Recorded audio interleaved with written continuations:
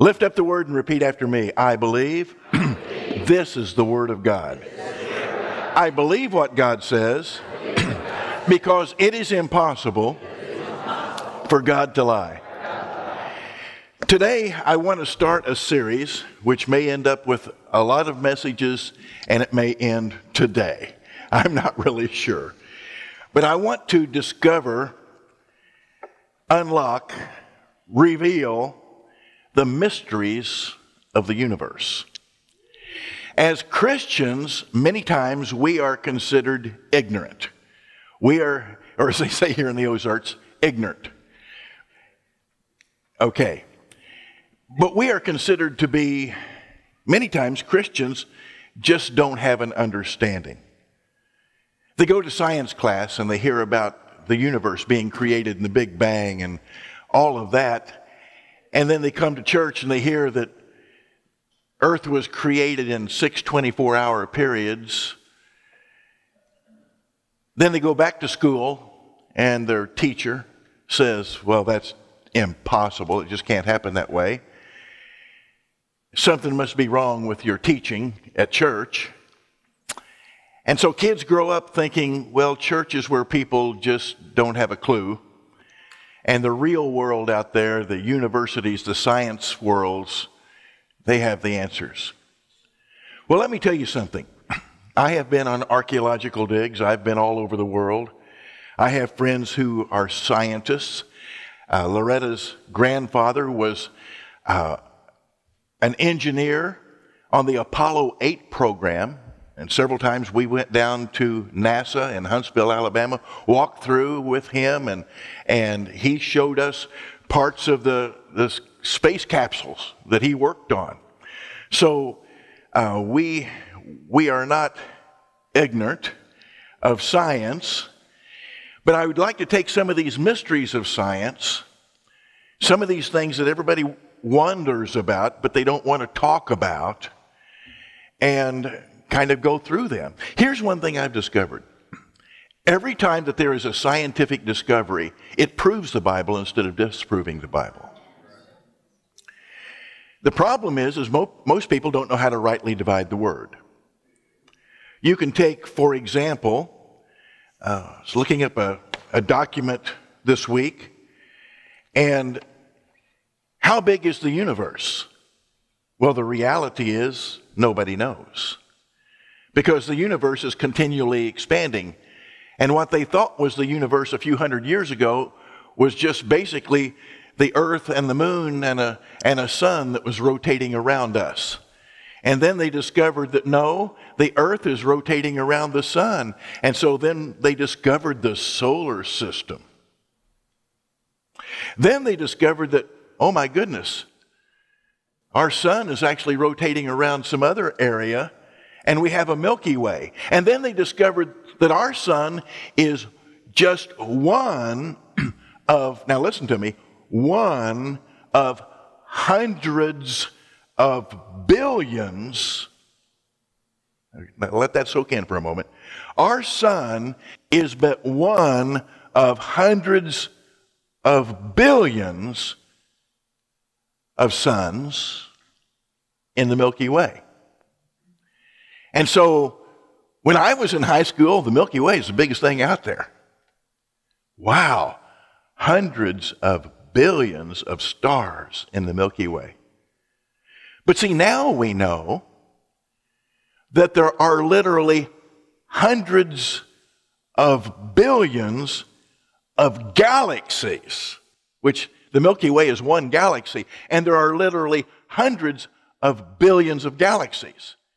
And when they put the Hubble telescope out there, which is not the biggest right now, by the way, floating in space, but when they put the Hubble telescope out there, they found out that a lot of these stars in distant reaches of the universe weren't really stars. They were actually galaxies with hundreds of billions of stars within them. So we are looking at something now where the Bible says, and God created the heavens and the earth in Genesis 1:1. God created the heavens and the earth. But over the years, there's been so much misinterpretation of the Bible. Did you know that sometimes the Bible says things that you read over all the time that you don't really realize what it says? Let's just take a look at, and I gave the video department 4 pages or 6 pages of scriptures. And the one I'm getting ready to tell them isn't on the list. But let's just take a look at Genesis 1:1. Genesis 1:1. I think they can probably find that one. It's back at the beginning. And let's take a look at the New King James Version if we have a choice here. In the beginning, God created the heaven and the earth. It's Barashit bara Elohim et Hashemayim, which is plural. That's the word for heavens. So, in the beginning, God created the heavens and the earth. All right? Now, is this on day 1? Trick question. Is this on day 1? No, day 1. Day 1 hasn't got here yet. Are you following me? Day 1 has not got here yet. Let's take a look at verse 2.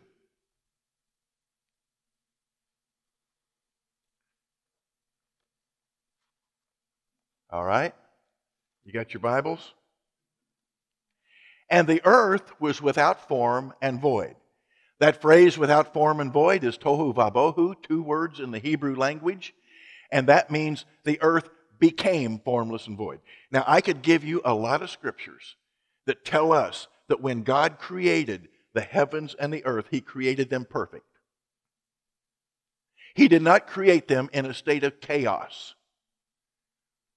And that's what tohu vabohu means. It means it became formless and void. It became chaotic. Did that happen on the first day?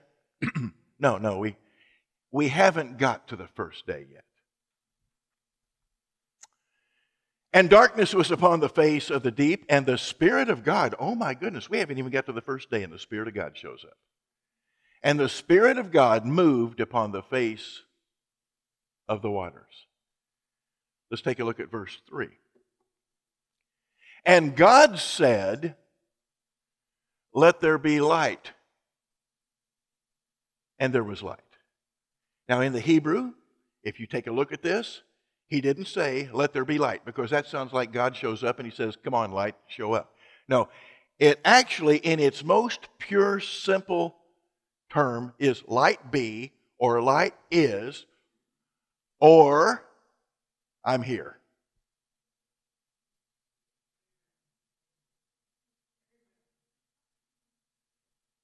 Because it doesn't say that the sun and the moon were created yet, right? They didn't get created till day 4. So God is showing up in the midst of all of this chaos. Now, what caused this chaos? What event could have happened in the heavens that caused chaos on the earth after God had created the earth perfect? Now, Jesus said, and I saw Satan fall from heaven like lightning to the earth. When did this happen? Happened way back before Adam and Eve. So there was a rebellion in heaven. And God showed up and He said, here I am. I'm going to straighten this mess out. Was this day 1? Let me ask you something. Was light created at this point in time? No. God did not create light on day 1. God showed up on day 1. Now, what in the world would make us think that God is light? Well, let's take a look at what John said. 1 John 1:5. This is the message we have heard from Him and declare to you, that God is light. And in Him is no darkness at all. Now, Thursday night in the message, for those of you who were here and those of you who were watching by way of being online or whatever, we were taught that Jesus is the Word, right? And that we are to become one with the Word. Jesus said, if you've seen me, you've seen the Father, because the Father and I are one.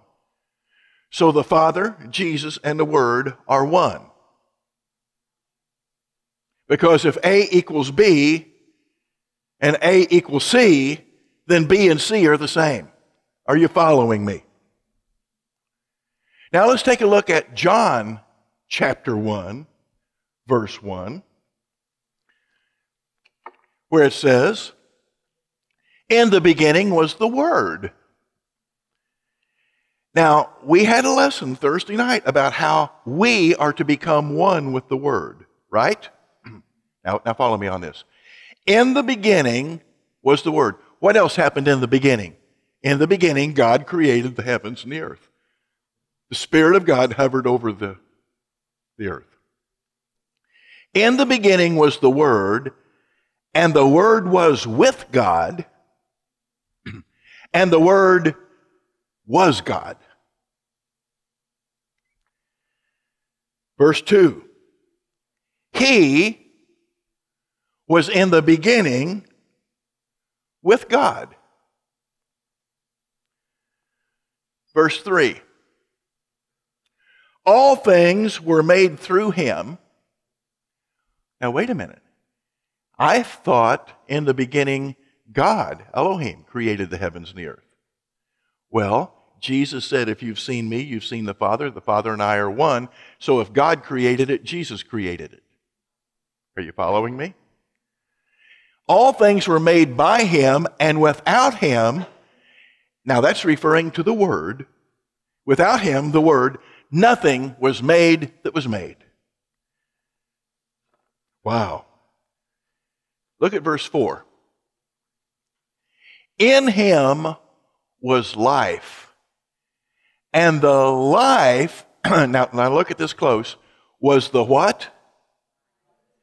The light of men. Verse 5. And the light, what did we discover a few moments ago? God is light. And the light shines in the darkness, and the darkness did not comprehend it. That word comprehend can also mean overpower. In other words, nothing is going to overpower the light. Light is, in the natural, is the one constant in our universe. Now let me give you some figures here. How many meters per second does light travel? How many meters per second? 299,792,458 meters per second. That is approximately 186,282 miles per hour, per second. Excuse me, per second. Pretty fast. Pretty fast. Now that's in a vacuum. That's in a vacuum. Have you ever heard the phrase, the vacuum of space? Oh, this is interesting. At the rate light is traveling at 299 million meters per second, it has taken the light at the far end of the galaxy, as far as we can see, with our best telescopes in outer space. It has taken 46 billion years for that light to reach here. The galaxy right now, the universe, the known universe that our scientists, the best scientists at NASA, and this is increasing by a few points every single day, but right now is I believe it's 96 billion light years across. Now, our universe is expanding. The universe we are in is expanding. And science tells us that it expanded from a point that is smaller than the point on a needle, that the entire universe was inside this little teeny tiny point on the end of a needle, that small. And there was, and we heard about it and we used to laugh about it, but they've pretty well proven it now, a Big Bang. And when this Big Bang happened, it was, we'll round it off, 13.8 billion years ago. Now here's the thing. Light traveling at 299 million meters per second, the light you are seeing when you see that star through the Hubble telescope that is 40-some billion light years away, when you are seeing that light, you are actually seeing that star 46 billion years ago. Because you're seeing the light. No. Oh, this gets fun. This will give you brain cramps if you just think about it long enough. You are seeing that star as it was, not as it is, because the light that's leaving it right now is not going to get here for another 40-some billion years. So you're seeing that star, you're seeing the light that left it 40-some billion years ago. So there is a connection between light and time because you're actually looking back in time that far. It's like you're seeing a picture that was taken all those years ago. Now keep in mind, God created this kind of light, which is a natural light. But He is a spiritual light that goes way beyond that. And for all we know, this universe may just be one of 100,000 billion universes. We don't know. Because when you ask them how big it is, they don't know. Because they get a telescope that goes farther and they just see more. Well, how does that line up with the Word of God? Because some creationists say everything was created in 6 24-hour periods. That on the first day, God created the heavens and the earth. But if you look at the scripture like we did a few moments ago, you find out that wasn't on the first day, and it doesn't tell us how much time passed. Somebody may say, well, what about the dinosaurs? What about all these bones of all these ancient civilizations? Well, if you read the scriptures, you'll find that Lucifer was involved with all those ancient situations. Ezekiel 28 and several other places tell us. And that's part of the reason he was cast out of heaven, was not only because he decided he was going to, like it says in Isaiah, put his throne on the sides of the north and be like God. It wasn't just because of that. It was because he was not fair in his trading with the kings in the commerce on the earth. And the Bible says that when he was cast down to the earth, now follow me on this. The Bible says when he was cast down to the earth, that the kings of the earth sneered at him. There were nations. If you have nations, you have boundaries. If you have kings, you've got currency, you've got borders, you've got armies. There was a tremendous, and we don't know how big it was, civilizations on this earth. And who told you dinosaurs were dumb anyway? You've been watching too much Flintstones. Now, let's take a look at some scriptures here. John 8:12. Jesus said, I am the light of the world. He who follows me shall not walk in darkness, but have the light of life. Now,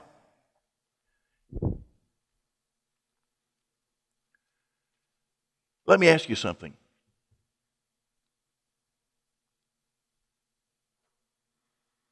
Is there a battle going on between light and darkness? There is.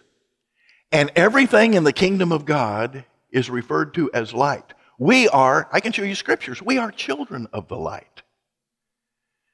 And we are expected to overcome, overpower, conquer, rule above darkness. When there is darkness, that means you can't see what's going on. But when there is light, that means things are revealed.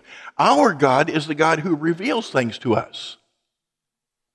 The Bible tells us that if we will walk in the light and we will allow the Holy Spirit to rule in us, the Bible says the Holy Spirit will show us things to come. Well, how's He going to show us things to come? Because we're not walking blindly in the dark. We are children of the light, and you can see what's coming ahead. Wouldn't it have been nice that if 20 years ago you would have had your eyes open? Dub in some applause there. They always say hindsight's 20/20. Well, you can have 20/20 forward sight too, if you'll be led by the Holy Spirit. And if we could go to the New King James Version on the monitors, that would really be nice. John 12:46, there we go. John 12:46. Jesus said, I have come as a light into the world, that whoever believes in me should not abide in darkness. Isn't that good? God is light. Now, what do you do if somebody comes up to you and says, well, you're a Christian.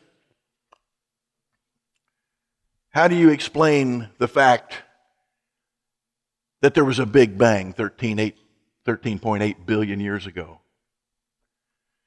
Actually, you could say, well, I wasn't there, but it could be true.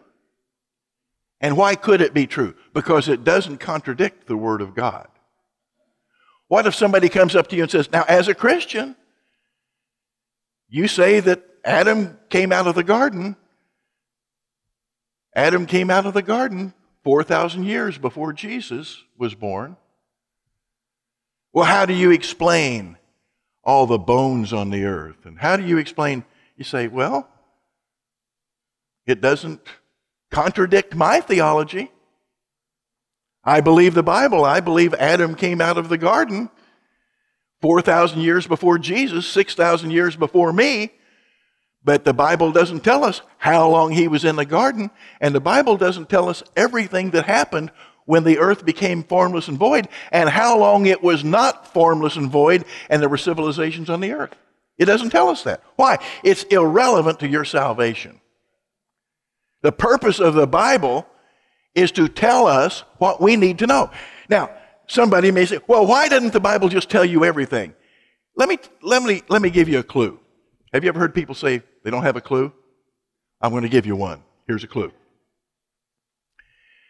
It is impossible. Now listen to this.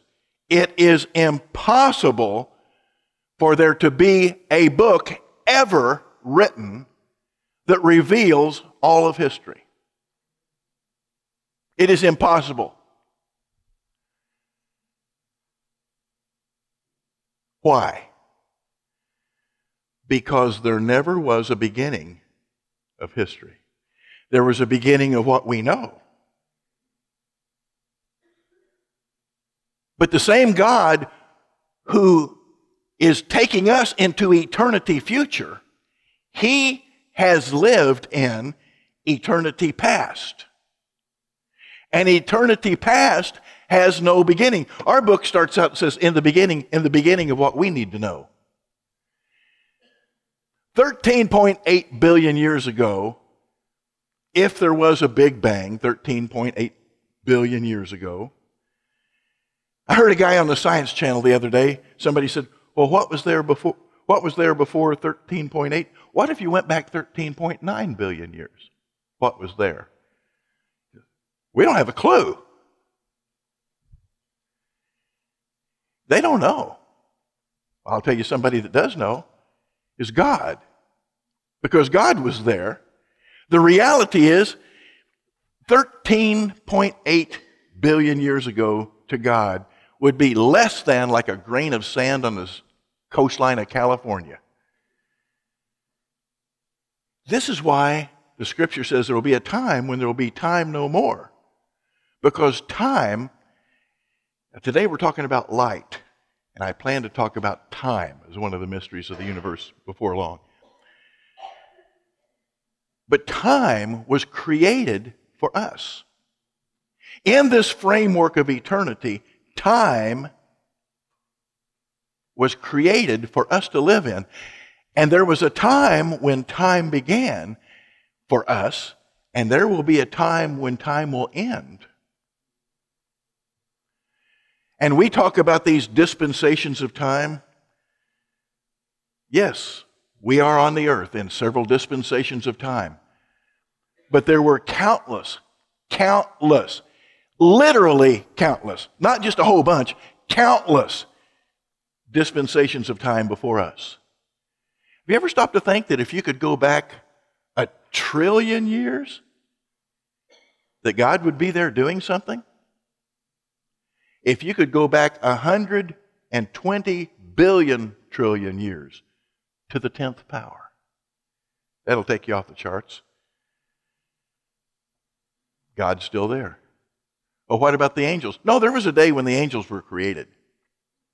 The Bible talks about Lucifer, and God says, you were perfect on the day you were created. See? Just like the earth was perfect on the day it was created. Lucifer was perfect on the day he was created. God didn't create the devil, and he didn't create a messed up earth. He created a perfect being called Lucifer who was beautiful. And he created a beautiful earth. And Lucifer was doing stuff on the earth, and then he decided he was going to be like God, and he messed up really bad, and the earth became tohu vabohu, became corrupted, became formless and void. Then God steps up on the scene and says, hey, I'm here, and he's light. And it's kind of like he took the hard drive that was just completely messed up, and he reformatted it. Just reformatted the earth. And said, okay, now we're starting over. So then he puts man in the garden, creates man in his likeness and in his image. And as it says in Psalms, one of the angels said, ooh, what are you doing here? Who is this man? Why are you thinking about him all the time? It surprised the angels. God is light. Psalm 119, 105, one of my favorite scriptures. In the beginning, now just while this is up there, listen to this. Remember we read in John chapter 1 a few moments ago. In the beginning was the Word, and the Word was with God, and the Word was God. And everything that was made through Him. And He was the light. Remember? It says that. And then you go down to verse, you drop down later in that chapter, and it says, and the Word became flesh. It's talking about Jesus, and the Word became flesh. Now, look at this scripture, and just think of this prophetically. Your Word is a lamp to my feet. And what? A light. The writer of this psalm, under the inspiration of the Holy Spirit, penned these words for a song that the Jews sang, that the Hebrews sang back in the day. And they would sing this. You know, the book of Psalms is a whole bunch of psalms. And this is a part of one of the psalms. That just means it's a song. It's a song they sang. Your word is a lamp unto my feet and a light to my path. God is light. And we need to understand that as much as science understands the universe, science is dealing with natural light. But God inside of us, we are dealing with a spiritual light that supersedes the natural light. Wow. I love it. Okay. Now, in Matthew 5:14, Jesus makes a statement when he's talking to his disciples. In Matthew 5:14, he's telling them, you are the light of the world. Now, this is where we need to really step it up and understand something. If the world is going to change, they're going to change because they see the light. Okay? They're going to change because they see the light. But how are they going to see the light? They're going to see it in you. Why? Because as a believer and follower of Jesus, you are the light of the world. Jesus said that. Don't be looking at me with that look. Jesus said it. I wasn't looking at anybody when I said things about that look. Don't be going home and saying, he was talking about my face. No, I wasn't talking about your face. I was talking about Amos. Okay. I love Amos. Yeah, great Bible study on Friday night. Great Bible study. You guys need to go to that. Or watch it online like I do. It's good. It's good. See, I can go to his Bible study in my house pajamas. Okay. Don't be thinking about that. You are the light of the world. A city that is set upon a hill cannot be hidden. Wow. Well, take a look, drop down 2 more verses at verse 16. Matthew 5:16. We're told what to do with that light. Let your light so shine before men that they may see your good works and glorify your Father that's in heaven. What's going to happen when people see the light in you? Then see the light that's in you. We're not talking about light that travels at 299 million meters per second. We're talking about spiritual light. And when they see that light in you, what's going to happen? They're going to glorify the Father. Because He is the source. You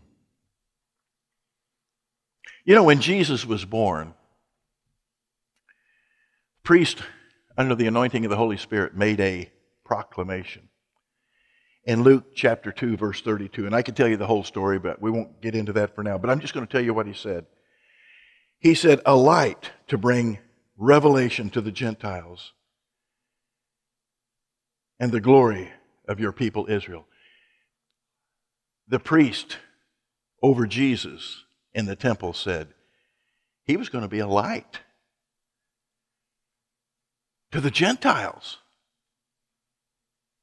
and bring glory to Israel. Well, let's go back to John 1:5. John 1:5. And the light shines in the darkness, and the darkness did not comprehend it. That word could comprehend could also be, without giving you a Greek lesson, that could also be translated overpower. The darkness did not overpower it. When you let your light shine before men, your light will not be overpowered. I said your light will not be overpowered. And the words you speak will affect the light that is shining from you. I have a confession to make. I don't like to make confessions, as most people don't, but I think it's good for the soul. I have said for years, every single time I go to Walmart, I get the employee that's cashing 3 back checks and has 22 coupons and buying all the specials as the one person in front of me. Or it's the person who has bought all those clothes back there off the sale rack and the tags are missing off of half of them, and every time they look at one, they got to call somebody to go back and get the price. Or I get the guy that hasn't bathed in about 3 months, and I can't even say what I'm picturing right now. And I've said that. And every time I go to Walmart, I'll call Loretta up. True. I say, Loretta, I've been in line here for about 10 minutes. It only took me 2 minutes to get what I wanted. But I'm in line here. And this lady's trying to cash a check from Afghanistan. And they can't quite get a hold of the bank over there. And they got 3 supervisors on it. And oh no, they're switching cashiers. Now they're changing it, and I would go through it. True? I mean, and I would say it only takes me, 2 or 3 minutes to do my shopping, but it's like Hotel California, You can check out anytime you want, but you can never leave. I'm telling you, it's just. And then I'm at Walmart 3 days ago, and I'm getting something, and it happens again. Well, I went to a different Walmart. I thought maybe it wouldn't happen at that Walmart. And I did.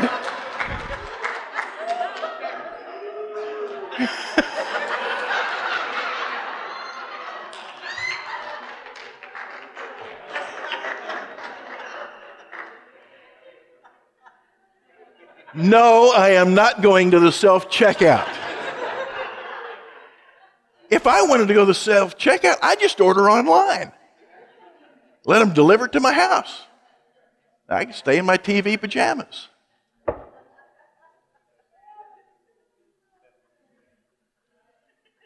So I call Loretta, and I say, I'm going to be late getting home.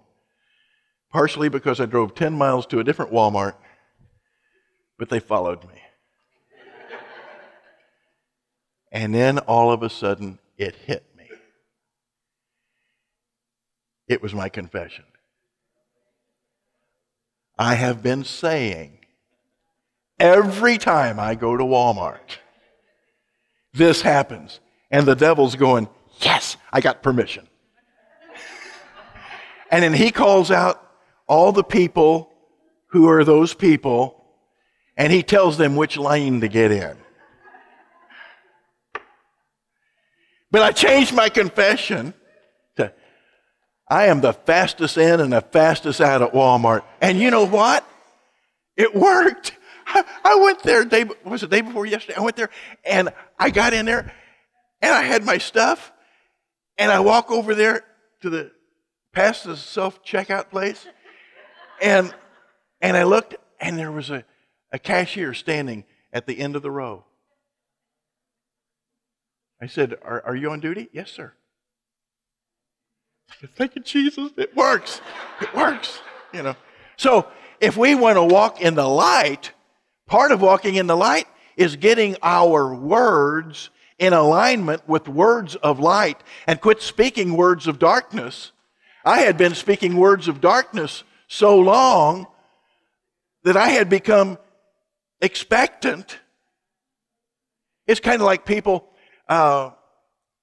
he was a good man. I met with him this week, but there's a guy from way over in Kansas someplace said, I was reading your Hope book and I got to page 35. And I need to talk to you. He drove all the way. He made an appointment only had 30 minutes that whole day free. He drove all the way from someplace over in the far side of Kansas to get over here to meet with me for 30 minutes to talk about page 35 and finding hope when things look hopeless.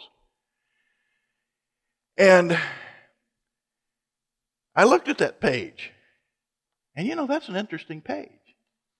Because it says on that page that sometimes a person can be hopeless for so long in a certain area that hopelessness becomes a way of life. And you never expect anything else to happen. You live in that hopelessness thinking that that's normal. But let me tell you something. It doesn't matter how long you've been in the dark. It doesn't matter how long you've been in the dark. I'm giving you good news today. There is light. And you can walk in the light. But it's going to take you changing something. You know the old phrase, if you keep doing what you've always done, you'll continue to have what you've always had. Let me tell you another one. If you keep saying what you've always said, you'll continue to see what you've always seen that you've proclaimed through the prophecy of what you've spoken. Many people are prophesying darkness into their life. We need to change. We need to be the light of the world. We need to let the world see the light of God in us, and they're not going to do it as long as our mouth keeps speaking darkness. All right? So, 2 Corinthians 6:14. Now here's a principle. It's in the Bible. Light cannot fellowship with darkness.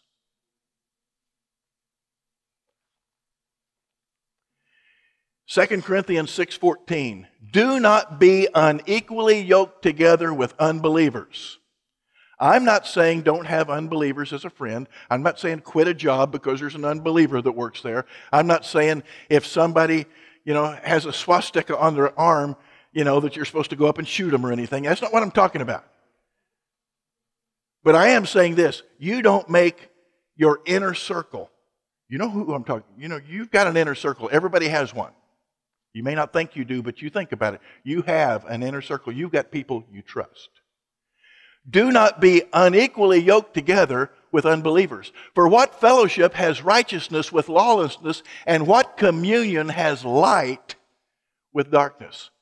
Remember that scripture that says, Ephesians 5:1, we're to be imitators of God?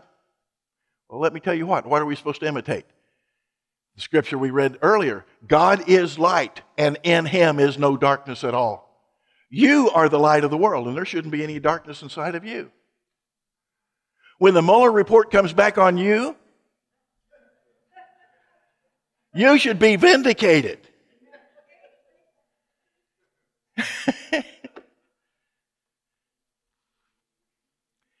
Now, let's kind of put a bow on this. Ephesians 5:8. Ephesians 5:8. For you were once darkness. Doesn't say you were once in darkness. No. There was a time when you were not a believer and you were dark. Are you following me? For you were once darkness, but now, say but now. But now you are light in the Lord. So, suck it up, Bubba. Walk as light.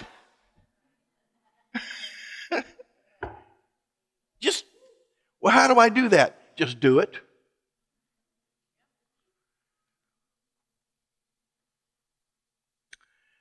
Okay. 1 John chapter 1, we're going to read something again, but I'm going to read an extra verse. This is the message, 1 John chapter 1, verse 5.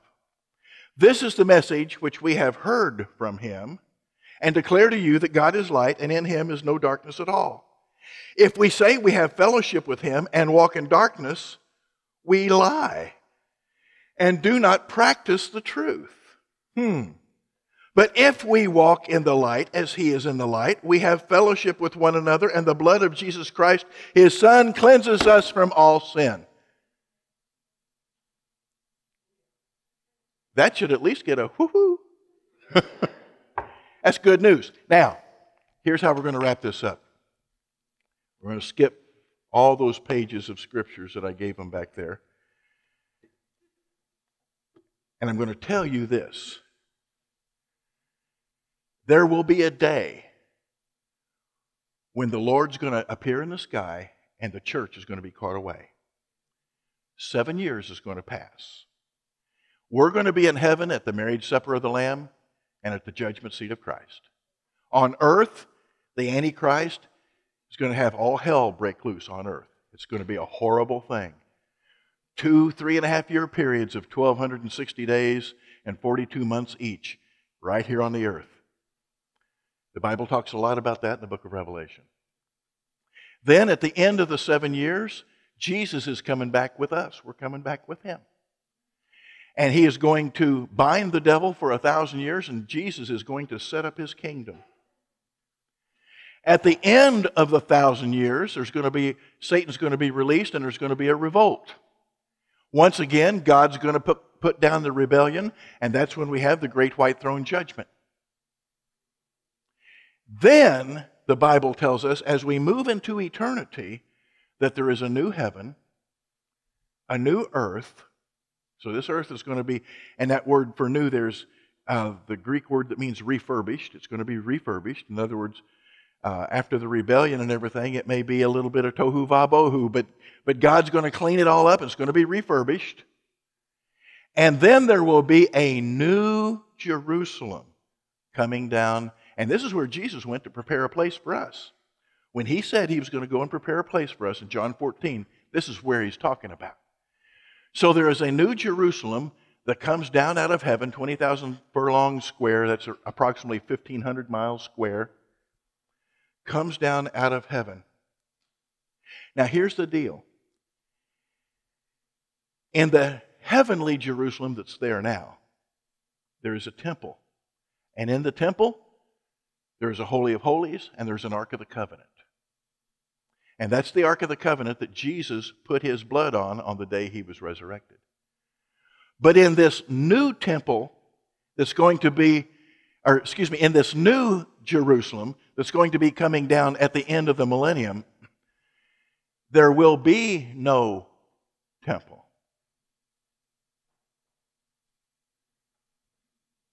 And the Scripture says that there'll neither be reason for us to have a sun or a moon, because the Lamb of God is going to be the light. He's going to be the light that illuminates everything. So we need to understand that this whole business of light, what the world knows about light, is just the physical light. But we have a revelation of the spiritual light that goes way beyond anything that natural science can understand. The only way that they can understand it is if they become a part of the light too. So live your life, let your light so shine before men that they'll see your good works and glorify your Father in heaven. And then what's going to happen? Everything's going to be fine. Because light always overpowers darkness. Now, how do I get this light inside of me?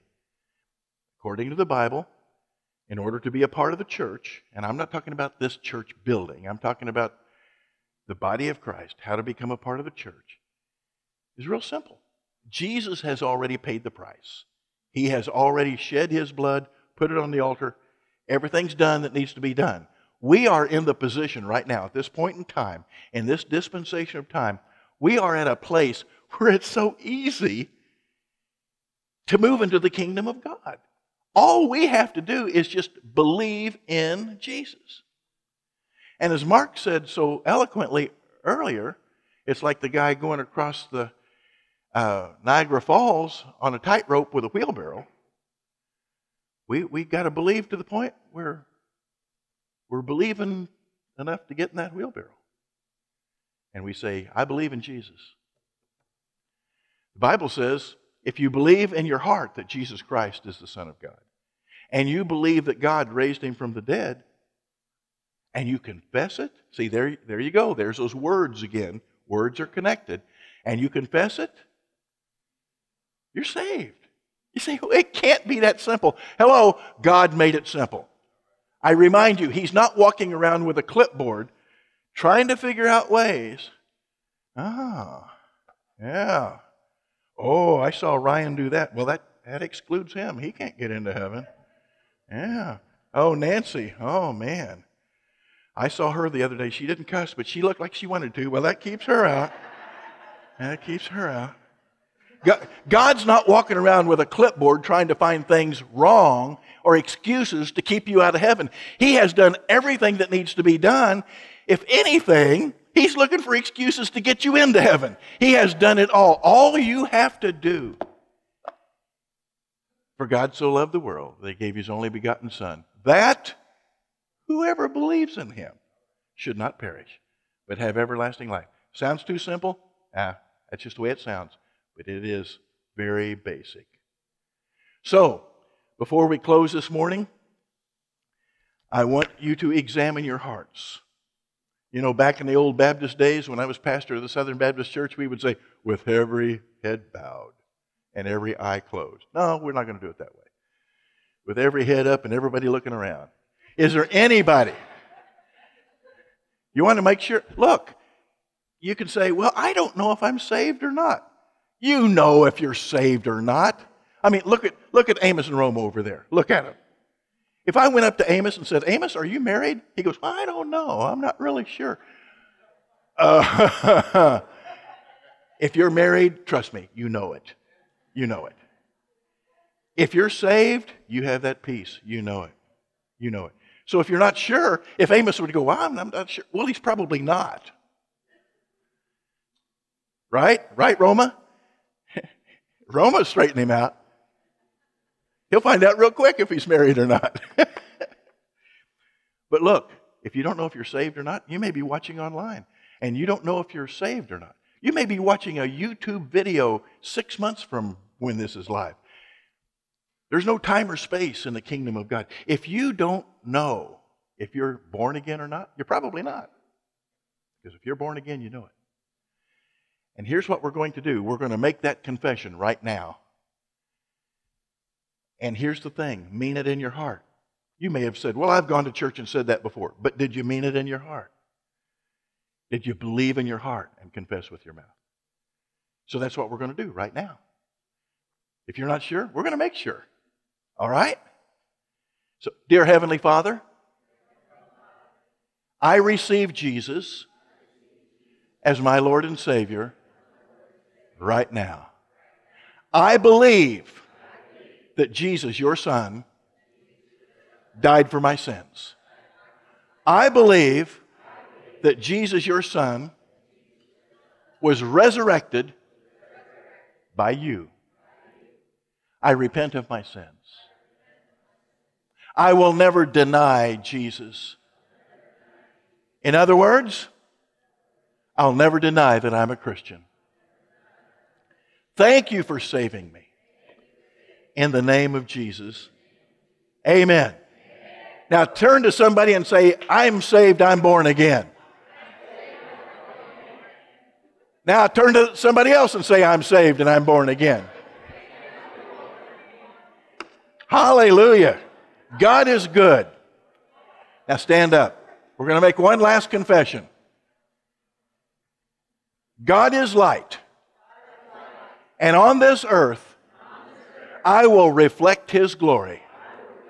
I will be the light of the world like He asked me to be.